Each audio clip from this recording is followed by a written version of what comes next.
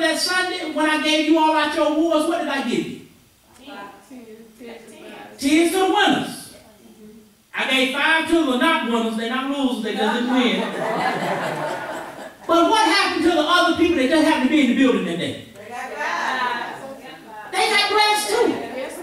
God will bless you for giving.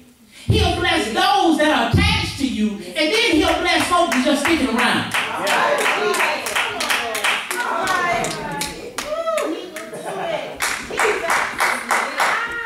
Sometimes some of y'all are blessed because you hang around blessed folk. It ain't because you gave nothing.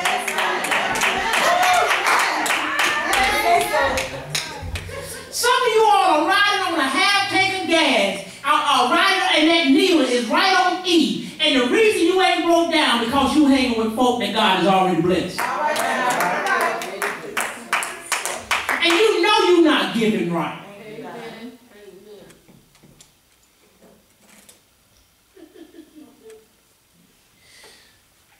So for the last year of change, I've been saving my 5s and my 10s. And I told you my goal was $5,000. And I cringe, at least be laughing.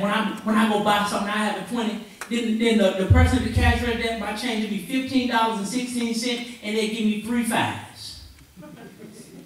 And I'll be breaking out in the sweat because I know I can't spend it. But it's discipline. It's discipline. It's discipline. I'm literally about $1,500 short of my $5,000 goal. All right. And, it's because you're the pastor. Oh, trust me, that ain't it. It's because there are times in life when you got to sacrifice. Yes. And if whatever you want to do, you got to sacrifice. If it's saving money, you can't eat out every day. Amen. Whatever you want to do, if you want to save money, you can't keep spending it. Amen. That's right. But you cannot save, spend, and neglect God at the same time. If all you have is your savings, I would trust it in the hands of God. And I'm not telling you to go and cash your life policy in and for the church. I'm not saying that. But what I am saying is you have to find a way to give the same way you find to get everything else done. You got to challenge yourself to give God more this year. You cannot be blessed for real, until you give God. He said, I want you to have time to make this offering in your own way. He said, I don't want to force anything or hurry you at the last minute. Some of you all hurt yourself and get mad with God because what he's asking you to do, you try to do it all at one time. Amen. Even for the church. If the goal for the church, for instance, if everybody in the church for the year 2019 bring an additional $1,000 in. Well, I ain't got no $1,000 sitting around. Maybe not. But if you put $2 right here, $1.50 sitting right here, 75 sitting right here, 20 cents here, by the end of the year, you have that $1,000. If you want to get that new car, you'll save it. Or go borrow it and then be in debt because 6 months later you'll lose it. And some of us are losing what God wanted us to have because we didn't trust him. To my young folk, once again, if you are currently working, you need to trust God with your substance. You need to trust God with your substance. If you got money for gas and money to eat, money for clothes, you got money for church. I got to push on you as your pastor. Because I want you blessed. Somebody shout, there's a benefit to sowing. There's a benefit to sowing. The next benefit of sowing is giving. The next benefit of sowing or giving is you are not alone. You are not alone. Amen. Paul tells them, I'm sending some brothers to help make sure you're ready. Oftentimes we feel like we're the only ones giving. And at times it very well could be the case. had a family function and everybody's supposed to bring a dish? And you always bring the dish and the same person don't ever bring it up, and then they complain about all the food? Who made this tater salad? Who made them cabbages? Who made them greens? They ain't even clean. Who made them chitlins? You know, what was that? The first New Year's Eve meal? What, black eyed peas? What is it? Right. Y'all didn't eat that stuff for free. Somebody had to go buy it. But there's always somebody sitting at the table. They don't never bring nothing but their appetite. Don't be that person this year. If you are the person that never brings nothing to the table in life, not just the food, but in ministry, on your job, in school, in your friendships and or relationships, if you don't never bring nothing to those things, this year is the year that you bring something other than yourself to the table. But you got to make your mind up. I don't want to sit at another table without bringing something other than myself. Ooh, I knew it was going to be quiet, but not this quiet. But I truly believe in 2019, if we can get everyone really to just embrace giving back to God the way God has given to us. Nothing out of the ordinary. If you just give what God has required you to give, I guarantee you will see a difference. Not just in your finances, in your life. Amen. Parents, you want to see your kids blessed, start tithing right. Amen. Don't tithe 5%. That's easy. The requirement he asks is 10. Because I guarantee if they got locked up, you'll find money for bail. Yeah. I got to walk heavy for the whole month. I'll celebrate at the end of the month. But God knows I want you blessed. I want you all to be able to look at before the end of this year to see how God has blessed your substance because you trusted him in the beginning of the year. Yes. So my young folk that's my age, Mari, Tiana, y'all, Andre and Sean, Serena, I'm challenging y'all. I'm challenging y'all.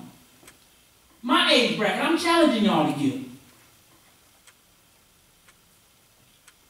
And if you are giving the same thing or not giving at all, I challenge you, you got to do better. Why? Because God wants to bless you, but he can't bless you when he can't trust you.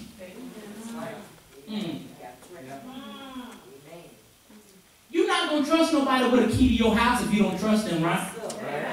Because in your house, you have your possession. You may have money laying anywhere. You're not just going to let anybody in your house that you don't trust. But every Sunday morning, you got people coming to the house of God. And God is looking side-eyed like, you know what? Now, look, you my child and I love you. But there is a greater demand on your life. And it starts in your sacrificial giving. Because sometimes giving does hurt. It does. I'm not telling you giving don't hurt. Sometimes I scratch my head like, case in point, who was at the district service Sunday? And the spirit got high right at the offering. And I heard the Spirit of God say, write another check. I said, another one? I said, well, maybe I was just too high. I said, no. I said, no, that won't, no. I just ain't nothing yet, so that's probably what that was. Write another check. I said, no. Write another check. And I was, you know how we try to time God. God, well, if it's you, let the red go. God, if it's you, let the bird fly in the church. Like, you do crazy stuff like that. God, if that's you, let the lights blink 3 times. Like, we just had, y'all ain't never done that? And what I did, I got my checkbook, wrote it. Then somebody from finance said, did you mean to write that check again? Yeah, I meant to write another. Then had service Monday night. And what I gave, double what I gave, was given right back to me for Monday night.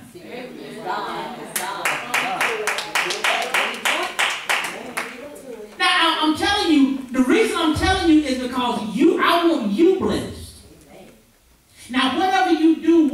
get what God is going to give you, that's up to you. But it behooves you to bless him in return. Amen. I'm going to go out. I see some of y'all twitching a little bit.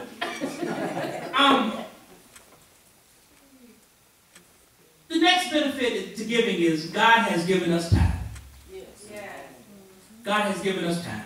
God has given us time. Paul tells them, I don't want anyone to just drop in on you and find that you are not prepared. And as if I have said, excuse me. Paul tells them, I do not want anyone to just drop in on you and find you are not prepared. As I have said, some in addition to sending some help, I want you to know, I want you to have what you need to make the offering. And I want to give you time, and I'm giving you time to make the offering in your own way. He was telling them, do not wait till the last minute and start complaining about what you do not have, just because you do know the time is coming for you to give. Some people will not start complaining until it's time to give. You come to church every Sunday morning. I don't know why they're doing offering. Why not? You know offering coming every Sunday. That's right. That's right. But the great thing about God is you don't have to wait. And let me take the scale off of some of our eyes. We don't have to wait till the offering time to give. Amen. If God happens to move on you while we're praying to give, feel free to walk up to the altar and drop your money. If God happened to move on you while I'm preaching one Sunday morning and tell you to give, you don't have to wait, give. If it's after offering, give again. If it's before offering, give. Because why? Because sometimes even in offering, we turn our ears off and God is still speaking because offering is still a part of worship. Amen. Offering time is just not something we do just because we do it. We do it as an act of worship. So watching people during offering time, they'll start having a whole bunch of conversations. But start praying right before offering. Start praying on your way to church. God, what do you want me to give? I gave $1 last week, gave $1 last month, gave $1 last year. What do you want me to give? He may say $3. Well, no, God, I'm going to give this same dollar. That's all I got. No, it's not. He has given us time. I want to encourage us this morning that there are, in fact, benefits to giving back to God and what God has already loaned you. Your job, it's not really yours. He allowed favor to find you. Yes. Amen. That house that you live in, yeah, your name is on it, but he just loaned it to you. Yeah. That promotion that you got when you really didn't think you deserved it, that's favor finding you. The fact your car hadn't been repossessed and you've been behind in payments, that's not that you're cute and sexy. No. That's because God has favor on you because you trusted him enough to give. The word tells us to, in fact, give. And it will come back to us. It says, good measure. Somebody know the word. Press down. Shake it together. Run over. And it says, shall men give unto your bosom. When you give, he'll take what you have given. He'll press it down. He'll shake it together. And allow it to run over. Yes. And folk that you do not even know will bless you. Yes. Some of us are missing God's blessing because we're looking for people that we know to bless us. But he said, no, I have commanded folk that you do not know. You remember Elijah, don't you? Yes. Elijah had a relationship with them ravens, but he commanded him to feed them. Yeah. Come here, Elijah, come back one more time. He'll tell us that God found favor with the widow woman. Yeah. You remember the story? Yeah. Yes. And that's because Elijah had decided to be a spokesperson for God. Yes. What have you told God you was going to do for him? Come on here. That's a good question. What have you told God? God, 2019, whatever you want me to do, Jesus, whatever you want me to do, Jesus, I do it. Are you telling the truth? Because he's not going to ask you to do anything that's easy for you to do.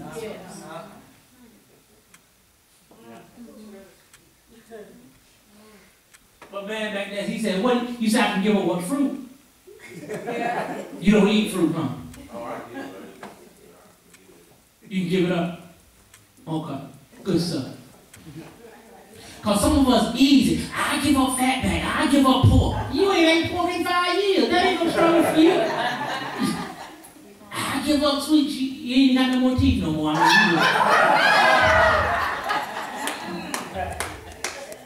You don't even like sweets. So the fact of sacrificing and giving to God is you're sacrificing something that you think you can't live without. Yes.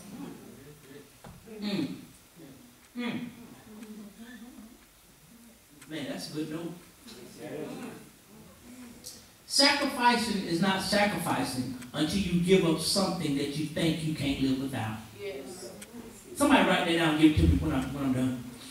Sacrificing, because I need that one. Sacrificing is not sacrificing until you give up something you think you cannot live without.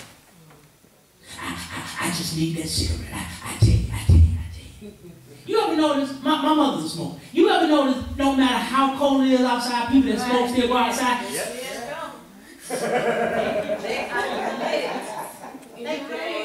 It's 0 below degrees outside, and you just got outside shaking. I wouldn't want no habit. I got to stay outside. Right. I mean, because I used to watch it.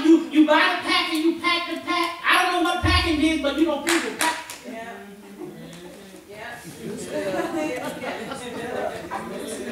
Hey, what are you doing? And then people that smoke all the time don't never have no light. And because I have dreads, folks just assume I smoke. Right. Hey, you got a light? No. Because I don't smoke. Oh, for real?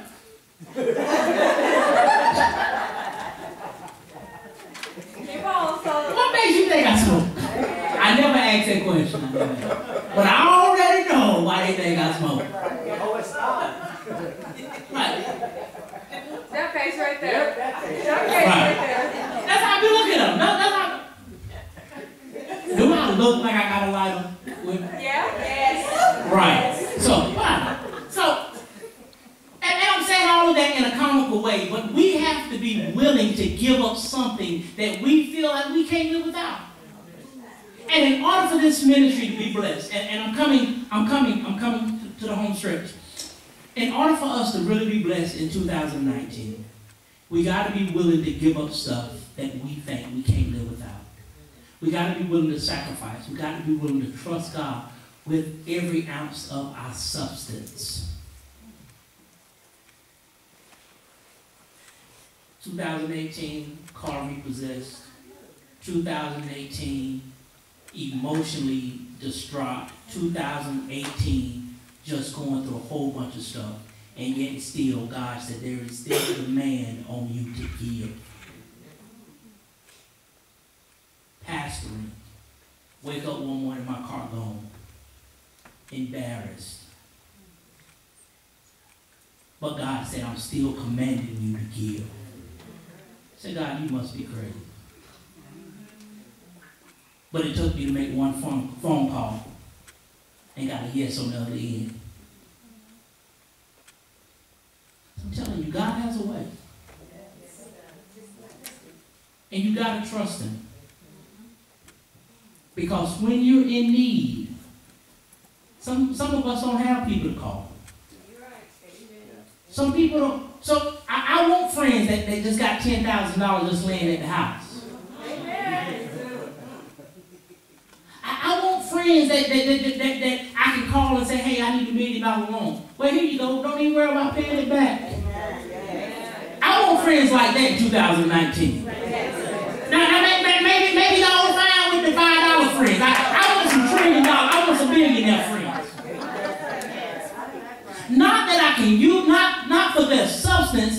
their teaching. That's right. Yes. Because some of us are just natural leechers. We'll never give nothing. We just take. And we speak to that demon this morning. If you're used to always taking, we speak to that demon from the pits of hell this morning. This is not the year you're going to leech. This is going to be the year that you're going to be able to bless somebody else.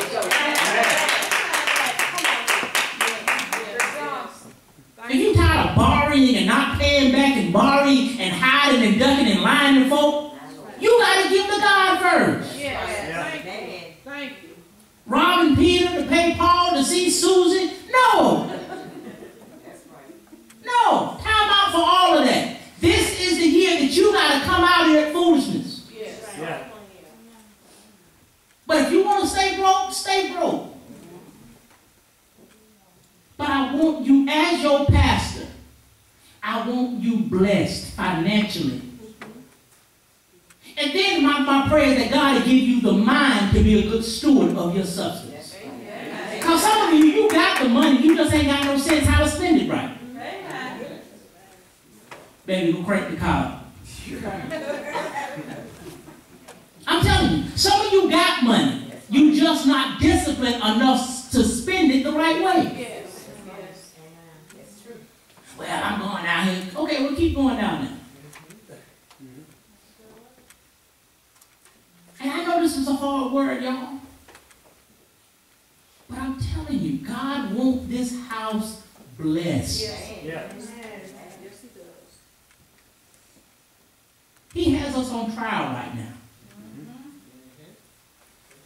He has us on trial. Let me see what they're going to do when I add 2 people to the church. Let me see what I'm going to do. Let me see how they're going to act if I add 200 people to the church. Will they let go of their responsibility financially? Will they let go of their duties as a leader? There's a benefit to sowing. I came by here the first Sunday 2019 to just let us know there are benefits to giving. What can you give? Well, I'm glad you asked me. You can give your time to the Lord by reading your word, attending Bible study, Sunday school, Sunday worship, and praying. You can give your talents to the Lord. He has given all of us at least one talent. It may not be singing, but it could be praise dancing. It may not be praise dancing, but it may be ushering. It may not be ushering, but it may be a good steward. It may not be a good steward, but it may be a good trustee. It may not be a trustee, but you may be a good praiser. You may be that person in the pews that's praying for the preacher, praying for service, praying for God, anointing to fill the house. Everybody has at least one gift. Put your hand on yourself and say, self. There is one gift. Inside of me. There is at least one gift. On the inside of me. Yeah. There's at least one. You can give your tithes to the Lord. 10% of your earning. Not what you get back after they take taxes out. Well, you know, I tithed the other day. Yeah, they took my tax and I tithed off. No. Go back. Before they took taxes out. You tithe all that. Well, why I got to tithe? Because it's your earning. You earned the taxes they took out. I can't even believe he talking about paying. Talk about money. You better believe, because all month I'm doing. Amen. All right. That's good teaching. Because I want the house blessed.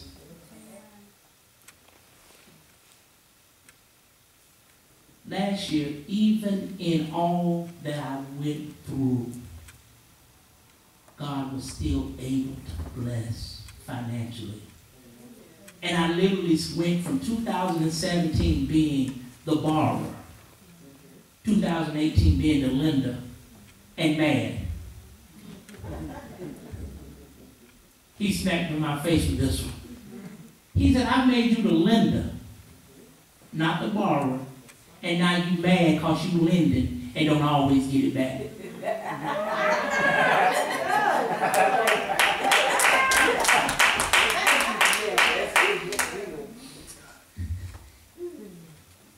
I would make you the lender and not the borrower. But now I'm scratching my head like, look here, Lord. I ain't going to be too many more lenders. And folk ain't paying me back. He said, no. This is what I said I was going to do. I said I would make you the lender and not the borrower. Some of us are not blessed because we still borrow. For 2019 to be better and different for you, stop being the borrower and start being the lender. Well, I ain't got a whole bunch of money to be lending. No, but just try it. Lend somebody $5. We was driving the other day, Elise and I. Now, if you all have never really dealt with her, she has a heart of gold. We was pulling up and a man was standing outside with a sign. You know how people do now. I think that's a full-time job for some people. God bless you, I'm without a job, whatever. She pulled out a $5 bill and I cringed. Because I feel like everybody $5 bill should go to me. She pulled out a $5 bill. She said, give it to him. But then I had to remember, she does what she see her dad does. Dad do. Yeah. She does what she see her dad do. Parents, I'm saying that for you. Your children will do what they see you do. Yeah. Your grandchildren will do what they see you do. They see you giving, they'll give. If they hear and see you complaining, that's all they're going to do. And when she first started doing it, because she's been a giver for years, and why are you giving everybody your money? And then one day, somebody had to bring it to my attention. She's only doing what she see you do the most of. And I'm not saying that I'm not saying to put her on a pedestal, but I'm saying that when God starts moving in your life as an adult, as a parent, sometimes it flows over to your children. It does. And God will use them just to remind you of the promises. Because God has promised you some things, and you haven't seen it manifest in your life, but look at your children and grandchildren. It's manifesting.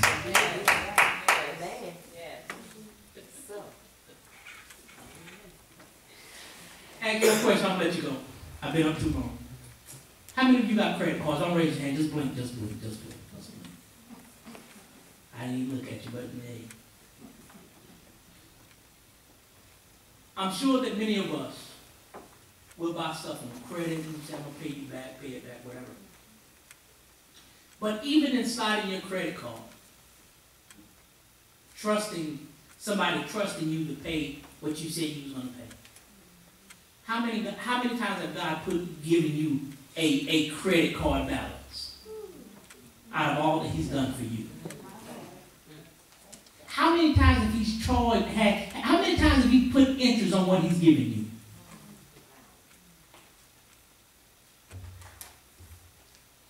How many times has He said, you know what? I woke you up this morning. That's $300. I kept the children say that's $2,000. I gave you a job that you're late to every day. That's $10,000. I've allowed you to get home from riding on the road, vacation after vacation. That's $20,000. And then what did God say? You know what? I've allowed my son to hang on the cross. And they beat it just for you. Priceless. I saw your sins before you was born in your mom's womb. And I still forgave you. That's priceless. I allowed my son to be spit on and a crown of thorns on his head. That's priceless. I allowed them to spit on him and give him sour stuff to drink.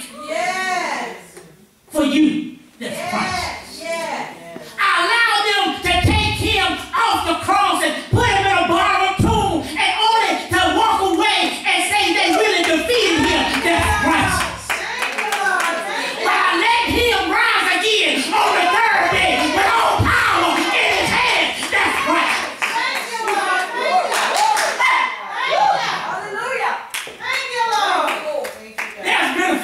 coming, y'all.